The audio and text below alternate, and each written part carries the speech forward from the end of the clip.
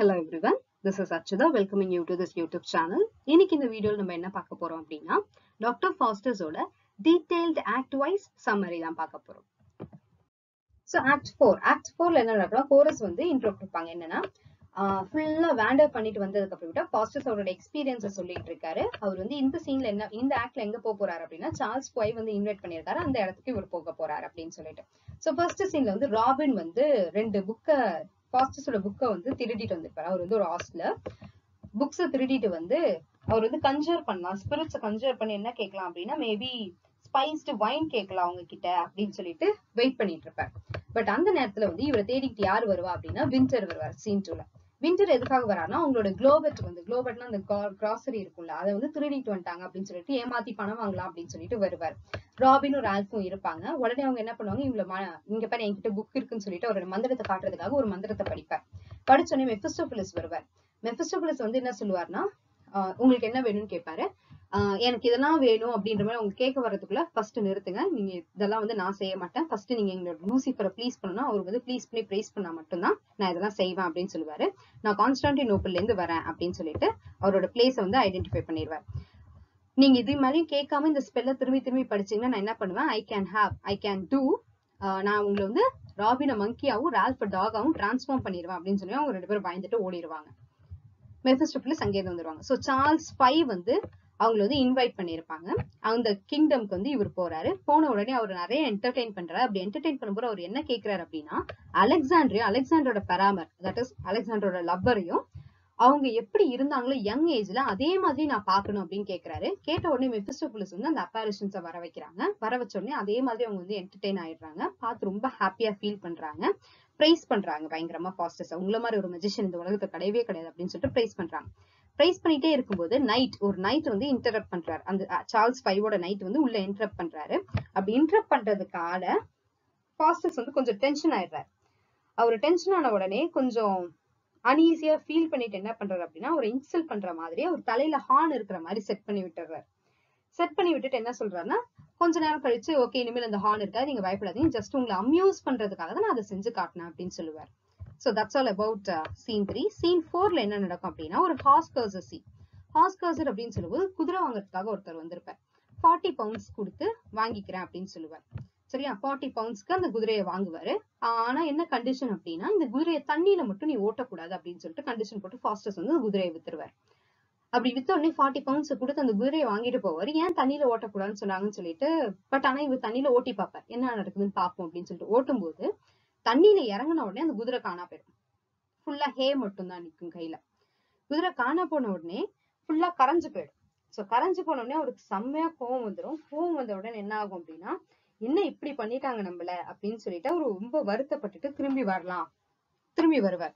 ஃபாஸ்டஸை வந்து சண்டை போடணும் அப்படின்னு சொல்லிட்டு வருவார். அதுக்குள்ள என்ன ஆயிடும் அப்படின்னா ஃபாஸ்டஸ் வந்து தூங்கிட்டு இருப்பார். தூங்கிட்டு இருந்தோம் மெஃபிஸ்டோபலிஸ் மாஸ்டர் தூங்கிட்டு இருக்காரு, அவர் டிஸ்டர்ப் பண்ணாதீங்க, I want allow you to disturb him அப்படின்னு சொல்லுவார். பட் ஆனா அவர் கேட்கவே மாட்டார், முடியவே முடியாது, எழுப்புங்க அவர் எனக்கு பதில் சொல்லியே ஆகணும், என்கிட்ட இருந்து இவ்வளவு இருக்கு, இவ்வளவு பைசா கொடுத்து நான் வாங்கியிருக்கேன், என்னை இப்படி ஏமாத்திட்டாரு, என்னை எப்படி ஏமாத்தலாம், கூப்பிடுங்க முதல்ல அவர் அப்படின்னு சொன்ன உடனே அவரை போய் இழுக்க போவார். மெஃபிஸ்டோபலிஸ் மேஜிக்கா என்ன பண்ணுவார் அப்படின்னு சொன்னா அவரு காலை பிடிச்சி இழுக்கிறாரு. ஃபாஸ்டஸோட கால் இவர் கையோட வர மாதிரி மாத்திடுவார். அந்த காலை கையில பார்த்தோன்னே இவர் பயங்கரமா பயந்துருவார். சரியா, அவர் பயந்துட்டு என்ன சொல்லுவார் அப்படின்னா பயந்துட்டு எனக்கு வேணவே வேணாம், நான் இன்னும் 40 பவுண்ட்ஸ் தரேன், இதை தயவு செஞ்சு விட்டுருங்க அப்படின்னு சொல்லிட்டு அவர் கிளம்பி போவார். ரீசன் என்ன அப்படின்னு பாத்தீங்கன்னா 7 டேஸ் அவர் தூங்காம சுத்திட்டு இருந்துட்டு 8th டே வந்து தூங்குறாரு. அதனால அவர் எந்திரிக்கல. அது மட்டும் இல்லாம நடுவில் ஒரு கம்பாரிசன் நடந்திருக்கு. என்னன்னா இந்த டாக்டர் ரொட்ரிகோ லோபஸ், யார் இந்த ரொட்ரிகோ லோபஸ் அப்படின்னு பாத்தீங்கன்னா எலிசபெத் 1 குவீன் இருக்காங்க. அவங்க குவீனை வந்து கில் பண்றதுக்காக நிறைய பேர் வந்து சதி திட்டம் போடுறாங்க. அந்த சதி திட்டம் போட்டதுல ஒரு ஆள் யாருன்னா ரொட்ரிகோ லோபஸ். சோ அந்த லாபஸை வந்து நீங்க ஃபாஸ்டஸ்னு கம்பேர் பண்ணிக்கலாம். ரீசன் என்னன்னா நீங்க அவ்வளவு அழகா பிளான் பண்ணி என்ன பண்ணிட்டீங்க, ஏமாத்திட்டீங்க, என் கையில ஃபுல்லாவே வந்து வெறும் வைக்கல கொடுத்துட்டு ஒரு குதிரைன்னு சொல்லி என்ன நீங்க ஏமாத்திட்டீங்க அப்படின்னு சொல்லிட்டு அவர் ரொம்ப கோவமா வந்து சொல்லிட்டு தப்பிச்சா போதும் இவங்க கிட்ட இருந்து அப்படின்னு சொல்லிட்டு கிளம்பி போயிடுவார். அண்ட் ஆஃப்டர் தட் வேக்னர் உள்ள வந்து என்ன சொல்லுவாருன்னா டியூக் வான்ஹோல்ட் வந்து உங்களை இன்வைட் பண்ணிருக்காரு அவரோட கிங்டம்க்கு அப்படின்னு சொல்லிட்டு இன்விடேஷன் கொடுத்துட்டு போவாரு. ஸோ 5th சீன் வந்து டியூக் வான்ஹோல்ட்டோட இடத்துக்கு போயிட்டு அவங்க நிறைய விதமா என்டர்டெயின் பண்ணியிருப்பாங்க. அப்போ வந்து அந்த டச்சஸ் வந்து பிரெக்னெண்டா இருப்பாங்க. உங்களுக்கு என்ன சாப்பிடுறதுக்கு வேணும்னு சொல்லுங்க, நான் எந்த டிஷ் வேணும்னாலும் உங்களுக்கு நான் ரெடி பண்றேன் அப்படின்னு சொன்னோடனே அவங்க வந்து ரொம்ப யோசிப்பாங்க. யோசிச்சுட்டு கிரேப்ஸ் வேணும்னு கேட்பாங்க. பட் ஆக்சுவலா அந்த சீசன்ல வந்து சரி அந்த டைம்ல வந்து இங்கிலாந்துல வந்து கிரேப்ஸ் இருக்காது, அந்த மாதிரியான ஒரு சீசன். சோ இவங்க வந்து கிரேப்ஸ் வேணும் அப்படின்னு கேட்ட உடனே இவர் வந்து அடுத்த நெக்ஸ்ட் போலுக்கு ஆப்போசிட் ஹெமிஸ்பியருக்கு வந்து மெஃபிஸ்டோஃபெலஸ் அனுப்பி இந்தியால இருந்து வந்து கிரேப்ஸ் வாங்கிட்டு வந்து கொடுத்திருப்பாரு. So because when it is summer season in India, அங்க வந்து வின்டர் சீசன், அதுல வந்து கிரேப்ஸ் கிடைக்காது. சரியா? அதனால அந்த சீசனல் சேஞ்ச் பண்ணி இங்க இருந்து இந்தியா வரைக்கும் ஒரு ஆள் வந்து கிரேப்ஸ் வாங்கிட்டு போய் கொடுத்திருப்பாரு. அடுத்த ஹெமிஸ்பியருக்கு வந்து கிரேப்ஸ் வாங்கிட்டு போய் கொடுத்திருப்பாங்க. அந்த கிரேப்ஸை சாப்பிட்ட உடனே அவங்க என்ன சொல்லுவாங்க, இந்த மாதிரி ஒரு டேஸ்டியஸ்ட் கிரேப்ஸ் நான் இது வரைக்கும் சாப்பிட்டதே இல்லை, this is the most tastiest grapes in the world அப்படின்னு சொல்லிட்டு ஃபாஸ்டர்ஸை பயங்கரமா அப்ரிஷியேட் பண்ணுவாங்க. ஃபுல் அண்ட் ஃபுல் அப்ரிஷியேட் பண்ணி அனுப்பி வைப்பாங்க. So that's all about 4.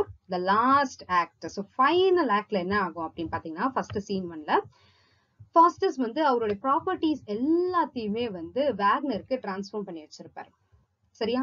Transform பண்ணிட்டு அவர் பாட்டே ஜாலியா பாட்டு பாடிட்டு டான்ஸ் ஆடிட்டு இருப்பாரு. வேக்னர் இதை பார்த்த உடனே அவருக்கு ரொம்ப கவலையா போயிடும். எப்படா இப்படி இருக்காரு, ஏன் எதுக்காக வந்து என் பேர்ல எல்லா சொத்தையும் மாத்தி வச்சிருக்காரு அப்படின்னு சொல்லிட்டு பயங்கரமா யோசிச்சுட்டு இருப்பாரு, வண்டரிங்கா பாத்துட்டு இருப்பாரு. சோ ஃபாஸ்டஸ் கூட வந்து ஒரு 2-3 ஸ்காலர்ஸ் வந்து அவர் கூட டிஸ்கஸ் பண்ணலாம்னு சொல்லிட்டு வந்திருப்பாங்க. யாரை பத்தி டிஸ்கஸ் பண்ணலாம் அப்படின்னு பார்க்கும்போது, எங்களுக்கு ஹெலன் ஆஃப் ட்ராய பாக்கணும் அப்படின்னு சொல்லிட்டு கேட்பாங்க. உடனே வந்து மெஃபிஸ்டோஃபெலஸ் சொன்னோடனே மெஃபிஸ்டோஃபெலஸ் ஹெலன் ஆஃப் ட்ராயோட அப்பேரேஷனை கூட்டிட்டு வந்துருவாரு. கூப்பிட்டு வந்து அப்படியே காட்டும்போது ஸ்டேஜ்ல வருவாங்க. அவங்க பார்த்த உடனே 2 scholars plus மெஃபிஸ்டோஃபெலஸ் along with Faustus எல்லாருமே வந்து டம்ஸ்ட்ரக் தான்.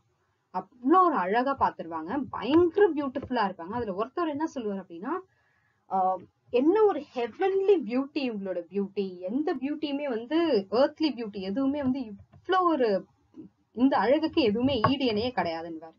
இன்னொருத்தர் என்ன சொல்றாரு, 100 வருஷம் that is 10 years of war இல்ல அது ட்ராய், 10 வருஷம் சண்டை போட்டது நிஜமாவே நியாயம்தான் போல, இவங்க அவ்வளவு அழகா இருக்காங்க, சோ war is justifiable அப்படின்ற ஒரு கமெண்ட் கொடுப்பாங்க. அதுக்கப்புறமேட்டு அவங்க 2 பேரும் கிளம்பி போயிருவாங்க.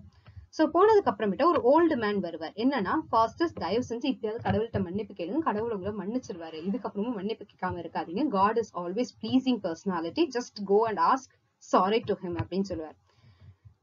ஃபாஸ்டஸ்க்கும் வந்து கேட்கணும்ன்ற ஒரு இன்டென்ஷன் வரும். பட் ஆனா என்ன பண்ணிருவாங்க, அதை கேட்க விடாம மெஃபிஸ்டோஃபெலஸ் தடுத்து நிறுத்திடுவாங்க. ஃபாஸ்டஸ், இது நம்மளோட பாண்ட்ல இல்ல, நீங்க பண்ணீங்கன்னா அது தப்பா இருக்கும், கடவுள் வந்து உங்களை மன்னிக்க மாட்டாரு, ஏன்னா நீங்க தப்பு பண்ணிட்டீங்க, தப்பு செஞ்சவங்களுக்கு காட் என்னைக்குமே என்ன பண்ண மாட்டாரு, மன்னிக்கவே மாட்டாரு, அதனால நீங்க கேட்க கூடாது, கேட்காதீங்க அப்படின்னு சொல்லிடுவாங்க. உடனே இவருக்கு கோவம் வந்துடும். இவருக்கு கோவம் ஏன் வரும் அப்படின்னா, கேட்க முடியலையே அப்படின்ற ஒரு வேதனையில வந்து இவருக்கு கோவம் வரும். நான் இவ்வளவு நேரம் நல்லா தானே இருந்தேன், என்ன மாத்தினது இந்த ஓல்டு மேன் தான், அவனை போய் பனிஷ் பண்ணுங்க அப்படின்னு சொல்லிட்டு அவர் பனிஷ்மெண்ட் கொடுக்கலாம்னு சொல்லிட்டு மெஃபிஸ்டோஃபெலஸ் அனுப்புவார். மெஃபிஸ்டோஃபெலஸ் போய் ட்ரை பண்ணி பார்ப்பார். பட் ஆனா அவரை பனிஷ் பண்ணி அவரை வந்து காயப்படுத்தவே முடியாது. ரீசன் என்னன்னா, காட் மேல அவருக்கு அவ்வளவு ஃபெய்த் இருக்கிறதுனால காட் வந்து அவரை சரௌண்ட் பண்ணி காப்பாத்திக்கிட்டே இருக்காரு, எங்களால எதுவுமே பண்ண முடியலன்னு சொல்லிட்டு திரும்பி வந்து சொல்லிடுவாங்க. சோ ஃபைனலி அவர் வந்து ரொம்ப டென்ஷன் ஆனதுனால அவருக்கு வந்து, எனக்கு இப்ப என்ன பண்ணணும், எனக்கு வந்து ஒரு சூட் பெராமர் வேணும், எனக்கு ஒரு லப்பர் வேணும், எனக்கு அவங்களாலதான் வந்து என்ன இப்ப வந்து கூல் பண்ண முடியும் அப்படின்னு சொன்னேன். சரி உங்களுக்கு யார் வேணும் அப்படின்னு கேட்டோடனே ஹெலன் தான் வேணும் அப்படின்னு கேட்பாரு, ஹெலன் ஆஃப் ட்ராய். அவங்களோட அப்பேரேஷனை திரும்பி கூப்பிட்டு வருவாங்க. அதை பார்த்த உடனே இவர் என்ன பண்ணுவார், he used to go and kiss with her. அவங்களை கிஸ் பண்ணுவாரு. கிஸ் பண்ணது மட்டும் இல்லாம they used to indulge in a physical relationshipல indulge பண்ண ட்ரை பண்ணுவார். உடனேவே அது எப்படி டெபிக்ட் ஆகும் அந்த சீன் அப்படின்னு பாத்தீங்கன்னா, அது என்ன நம்மளுக்கு கம்ப்ளீட்டா சொல்ல வருதுன்னா, full டெமோனிக் attitude of Faustus. Because Faustus இப்ப சோ கால்டு ஸ்பிரிட்டா இருந்தாலும் ஒரு ஹியூமன் பீயிங் தான். ஆனா இவங்க வந்து ஒரு ஸ்பிரிட், டெவில். ஒரு டெவில் கூட ரிலேஷன்ஷிப்க்கு போற அளவுக்கு அவ்வளோ வந்து ஈவில் பர்சனாலிட்டியா மாறிட்டாரு. யாருன்னா ஃபாஸ்டஸ். அந்த அவங்கள பார்க்கும் போதே அவருக்கு வந்து பயங்கரமான ஒரு ஃபீல் வந்து கிடைச்சிரும். So what he says is heaven in those lips அப்படின்னு சொல்லுவார். அந்த லிப்ஸ்ல ஹெவனே இருக்கு. So I can die with that lips. Even இந்த விட்டன்பர்க் ஃபுல்லாவே டெஸ்ட்ராய் பண்ணுனா கூட தப்பே இல்லை. எப்படி வந்து ட்ராயை வந்து டெஸ்ட்ராய் பண்ணாங்க கிரீக் போயிட்டு, அதே மாதிரி நான் என்ன பண்ணுவேன், இந்த விட்டன்பர்கே கூட நான் டெஸ்ட்ராய் பண்ணுவேன், just to have Helen with me. அது மட்டும் இல்லாம Menelaus is the king of Sparta, husband of Helen. அவர் வந்து எப்படி போராடினாரோ அந்த மாதிரி நான் வந்து ஹெலனுக்காக I'll be standing for Helen அப்படின்னு சொல்லுவார். அது மட்டும் இல்லாம he used to compare the relationship, நிறைய ரிலேஷன்ஷிப்ஸை கம்பேர் பண்ணுவார். that is simile and ஆர்த்தூசா. யாரு சிமிலி அண்ட் ஆர்த்தூசா அப்படின்னு சொல்லிட்டு பார்த்தோம் அப்படின்னா, ஃபர்ஸ்ட் ஜூபிட்டர் அந்த பிளானட் இருக்காங்களே, சோ கால்டு காட். ஜூபிட்டர் வந்து சிமிலிய லவ் பண்ணிருப்பாரு. சோ அந்த சிமிலி வந்து கேட்பாங்க, ஜஸ்ட் ஜூபிட்டரை வந்து தண்டருக்கு வந்து எக்ஸ்போஸ் பண்ண சொன்னதுனால, தண்டருக்கும் ஆஷஸ்க்கும் எக்ஸ்போஸ் பண்ண சொன்னதுனால சிமிலி வந்து ஆஷஸா மாறிடுவாங்க ஃபுல்லாவே. தண்டரும் லைட்னிங்கும் பட்டு கம்ப்ளீட்டா அப்படியே சாம்பலா மாறிடுவாங்க. நெக்ஸ்ட் ஒன் வந்து ஆர்த்தூசா. ஆர்த்தூசா யாரு அப்படின்னு சொல்லிட்டு பார்க்கும்போது, காட் வந்து ஆல்பியஸ்ன்ற காட் வந்து ஆர்த்தூசா மேல அவ்வளோ லவ்வோட இருந்திருக்காங்க. they just persevered ஆர்த்தூசா. And grace of டயானாவோட கிரேஸால வந்து ஆர்த்தூசா வந்து ஒரு ஃபவுண்டெயினா மாறிட்டாங்க. ஸோ லிட்ரலா வந்து என்னைக்குமே வந்து உறையாத ஃபவுண்டன், தண்ணி வர்றது நிக்காம வற்றாத ஃபவுண்டெயினா வந்து ஆர்த்தூசா மாறி இருக்காங்க because of the grace of Diana.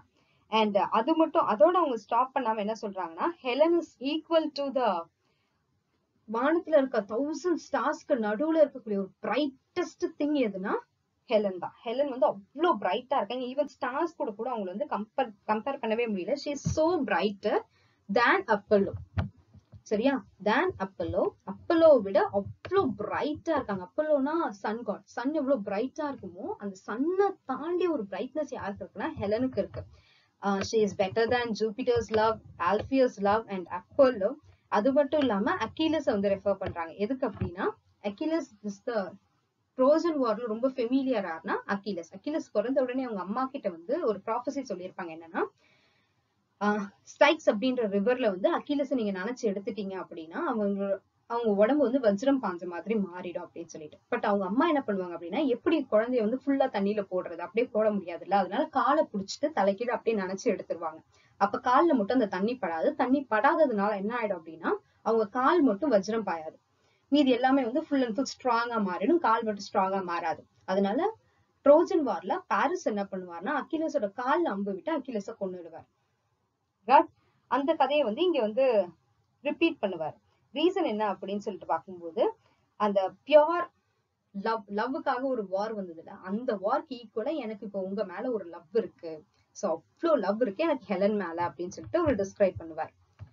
But finally அதுக்கு அடுத்த சீன்ல என்ன ஆகும்னா, அந்த ஓல்டு மேன் திரும்பி வருவார். இதெல்லாம் ஆக்சுவலா வந்து இந்த லாஸ்ட் இந்த கம்பேரிசன் எல்லாம் நடக்கும்போது ஓல்டு மேன் உள்ள வந்து எட்டி பார்த்திருப்பார். அவர் வந்து கம்ப்ளீட்டா ஹெலனோட ஒரு ரிலேஷன்ஷிப்ல இன்டெல்ஸ் ஆயிருக்கும் போது அவர் வந்து ஃபுல்லா பார்த்துட்டு அப்படியே ஓரமா நிப்பாரு. என்ன இவ்வளவு மோசமா இருக்காரு ஃபாஸ்டஸ் அப்படின்னு சொல்லிட்டு. திரும்பவும் அந்த ஓல்டு மேன் உள்ள வந்து என்ன சொல்லுவார்னா, ஜஸ்ட் ப்ரே டு காட். காட வந்து தயவு செஞ்சு ப்ரே பண்ணுங்க, அவர் கண்டிப்பா வந்து ஃபெய்த்ஃபுல்லான பர்சனை வந்து மாத்தவே மாட்டாரு, மன்னிச்சிருவாரு அப்படின்னு சொல்லிட்டு திரும்ப சொல்லுவாரு. பட் அந்த திரும்ப வந்து பனிஷ் பண்ண ட்ரை பண்ணுவாங்க. இவரோட ஃபெய்த்துக்கு முன்னாடி அந்த பனிஷ்மெண்ட்ஸ் எதுவுமே நிக்கவே நிக்காது. Old man wins and he moves out. So final section is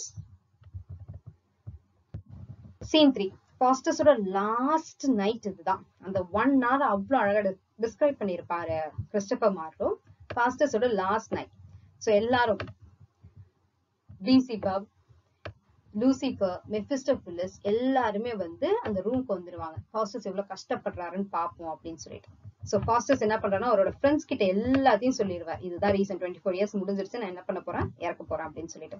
so இவரோட மிஸ்ஃபார்ச்சூன்ஸ் எல்லாமே இவரை சேர்ந்து என்ன பண்ணும், பீஸா கிழிக்கிற மாதிரி இருக்கும். ப்ரே பண்ணணும் அப்படின்னு சொல்லிட்டு ஆசைப்படுவார். பட் ஆனா மென்டல் ஸ்ட்ரெஸ் எல்லாமே பயங்கர ஜாஸ்தியா இருக்கும். பட் ஆனா அவரால் ப்ரே பண்ணவே முடியாது. அதனால பக்கத்துல அவரோட ஃப்ரெண்ட்ஸ் என்ன பண்ணுவாங்க, ஒரு பக்கத்து ரூமுக்கு போயிட்டு ஃபுல்லா இவருக்காக ப்ரே பண்ணிட்டே இருப்பாங்க. கடவுள் எப்படியாவது காப்பாத்துங்க ப்ளீஸ் அப்படின்னு சொல்லிட்டு கேட்டுட்டே இருப்பாங்க. 11 மணிக்கு 11 o'clock ஒரு டிராப் ஆஃப் கிரைஸ்ட் பிளட் வந்து அவர் கண்ணு முன்னாடி ஹேங் ஆயிட்டே இருக்கும் இப்படி மேல. பட் அவரால் என்ன பண்ண முடியாது, அதை டச் பண்ண முடியாது. அதை டச் பண்ணிட்டே இவருக்கு மன்னிப்பு கிடைச்சிருச்சுன்னு அர்த்தம். பட் ஆனா அவரால் அதை வந்து டச் பண்ணவே முடியாது. டச் பண்ண முடியாம அது இவர் மேலேயும் விழாது, எட்டையும் போகாது, இவர் கிட்ட நேரா ஹேங் ஆகிக்கிட்டே இருக்கும். இவர் மனசார மன்னிப்பு கேட்டுட்டாருன்னா கண்டிப்பா அது கீழே விழுந்துரும். பட் ஆனா இவரால் மன்னிப்பு கேட்க முடியாது. ஏன்னா மன்னிப்பு கேட்கலாம் நினைக்கும் போது டெவில்ஸ் எல்லாம் சேர்ந்து இவரோட சோல் அப்படியே கிழிச்சு எடுக்கிற மாதிரி ஒரு பெயினை இவர் வந்து ஃபீல் பண்றாரு. பயங்கரமா வந்து கஷ்டமா ஃபீல் பண்றாரு. என்ன நினைச்சுக்கிறாரு அப்படின்னா, கடவுள் கண்டிப்பா உங்க மேல கோபத்தோட இருப்பாரு. ஏன்னா நீ கடவுளை ஏமாத்திட்ட. மெஃபிஸ்டோஃபிலிஸ் சொல்லுவார், கடவுளை நீ ஏமாத்திட்ட, கடவுள் உன் மேல கோபமா இருப்பாரு, உன்னை கடவுள் மன்னிக்க மாட்டார் அப்படின்னு சொல்லுவார். அதனால மேபி காட் ஆங்கிரியா இருக்கிறதுனால என்னமோ தெரியல, இவரால கிரைஸ்டோட பிக்சரை வந்து கிளியரா பார்க்க முடியாது.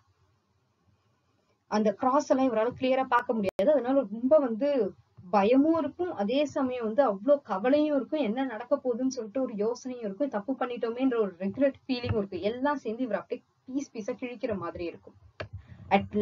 அட்லீஸ்ட் அவர் என்ன வேண்டுவார் அப்படின்னா, ஒரே ஒரு நாள் எனக்கு டைம் கிடைச்சா கூட நான் என்ன பண்ணிடுவேன், என் சோலை காப்பாத்திக்காக ப்ரே பண்ணுவேனே, ஒரு நாள் டைம் எனக்கு கிடைச்சா போதுமே அப்படின்னு சொல்லிட்டு ஃபீல் பண்ணுவேன். 24 years வேஸ்ட் பண்ணிருப்பாரு, லாஸ்ட் 1 hour தான் அது ஒரு நாள் கிடைச்சா போதுமே ஃபீல் வந்திருக்கும். சோ அன்பேரபிள் 11:30 ஆயிடும். ஸ்பிரிச்சுவல் அகானி பயங்கரமா இருக்கும். அவரால ஏத்துக்கவே முடியாது, இவ்வளவு தப்பு பண்ணிருக்கோமே நம்ம, how idiot we are அப்படின்னு சொல்லிட்டு கடைசியா ஒரு ஃபீல் பண்ணுவாரு. முட்டாள்தனமான ஒரு விஷயத்த நம்ம எவ்வளவு ஒரு சீரியஸா செஞ்சிருக்கோம் அப்படின்னு சொல்லிட்டு யோசிப்பாரு. என்ன நினைப்பாரு, ஐயோ கடவுளே என்னை காப்பாத்துங்க, கிட்டத்தட்ட 100 வருஷம் இன்னும் 1000 வருஷம் கூட நான் ஹெல்ல இருக்கேன், தயவு செஞ்சு என்ன வந்து டேமினேஷன் மட்டும் பண்ண வேணாம். அதாவது அந்த என் சோல் தனியா அது தனியா பிரிச்சு எடுத்து நான் வந்து தன்னை தானே இழக்க வேண்டிய ஒரு சுச்சுவேஷன் மட்டும் எனக்கு வேண்டாமே, ப்ளீஸ் யாராவது என்னை காப்பாத்த மாட்டீங்களா, நான் ஹெல்லுல கூட அந்த ஹெல் காட் கிட்ட ப்ரே பண்றேன், 1000 வருஷம் கூட அங்க இருக்கேன், டேமினேஷன் மட்டும் வேணாமே ப்ளீஸ் அப்படின்ற மாதிரி கேட்கிறாரு. So finally but no one is helping. கடைசி வரைக்கும் காட் கிட்ட ஒரு ஹெல்ப் கேட்கவே இல்லை. So finally Faustus calls on his body. என்ன கேக்குறாரு, கடவுளே என் பாடி ஃபுல்லாவே வந்து ஏரா மாறிடும், அதாவது என் உடம்பு போய் காத்தோட காத்தா கலந்து போயிடணும், என்னோட சோல் என்னவாயிடணும், ஃபுல்லா அப்படியே வந்து வாட்டர் டிராப்பா மாறிடணும், ஒரு சின்ன துளி நீர் துளியா மாறி ஓஷனோட ஓஷனா கலந்துடணும். அப்பதான் என்ன பண்ண முடியாது, பிரிச்சு தனியா எடுத்து என்ன பனிஷ் பண்ண முடியாது, அந்த மாதிரி என்ன மாத்திடலாமே கடவுளே. அவர் ப்ரே பண்ணிக்கிறாரு, லெட் மை பாடி, என்னோட உடம்பு வந்து காத்தோட காத்தா போட்டும், என்னுடைய சோல் வந்து தண்ணியா மாறி ஓஷனோட சேர்ந்துட்டு அப்பதான் என்ன தனியா பிரிக்க முடியாது அப்படின்னு சொல்லிட்டு ஃபீல் பண்றாரு. But nothing change his destiny. So finally 12 o'clock அந்த மிட் நைட் ஸ்ட்ரக் ஆகுது, டெவில் எல்லாம் உள்ள என்டர் ஆகுறாங்க, ஃபுல்லா தண்டர் அண்ட் லைட்னிங் சவுண்டோட இருக்கு, சவுண்டாவும் வெளிச்சமாவும் இருக்கு. சோ ஃபர்ஸ்ட் பர்ன்ஸ் ஆல் தேர் புக்ஸ், எல்லா புக்ஸையும் பர்ன் பண்றாங்க. Texas everything, body, soul, blood, all the things are belonged to heaven அப்படின்னு சொல்லிட்டு அவரை ஹெல்லுன்னு சொல்லிட்டு அவர் ஹெல்லுக்கு தூக்கிட்டு கிளம்பிடுறாங்க. So there flies all the evil spirits from the world to hell. So that's the end of the scenes. Finally chorus comes and talks the end. The tragic end of Faustus இதுதான். எவ்வளோ knowledge அவர் acquire பண்ணியிருந்தாலும், Apollo மாதிரி அவர் வந்து பிரைஸ்ஃபுல்லா இருந்தாலும் கடைசியா destroy ஆயிட்டாரு because of his false attitude, false activity against mankind. So என்ன ஃபைனலா அவங்க சொல்ற moral என்னன்னா, man should not pray into unlawful knowledge. unlawful சட்டத்துக்கு விரோதமானன்னு சொல்லிக்கலாம், இல்லனா தீங்கு இழைக்கக்கூடிய எந்த ஒரு அறிவையும் நம்ம வளர்த்துக்க கூடாது. but should observe such knowledge from a distance. அந்த நாலேஜ் எட்ட இருந்து வேடிக்கை பார்க்கணுமே தவிர அதை நம்ம பிராக்டிஸ் பண்ண கூடாது. we should not do, one should not practice things which are forbidden to mankind. நமக்குன்னு விதிக்கப்படாத எந்த ஒரு விஷயத்தையும் நம்ம என்ன பண்ணக்கூடாது, செய்ய கூடாது. இதுதான் வந்து நம்ம Faustus ஸ்டோரி மூலமா தெரிஞ்சுக்கக்கூடிய ஸ்டோரி அப்படின்னு சொல்லிட்டு கோரஸ் வந்து finish பண்றாங்க. So that's the end of Dr. Faustus. Hope you enjoyed the video. Thanks for watching. If you like, kindly share and subscribe to your friends. Thank you.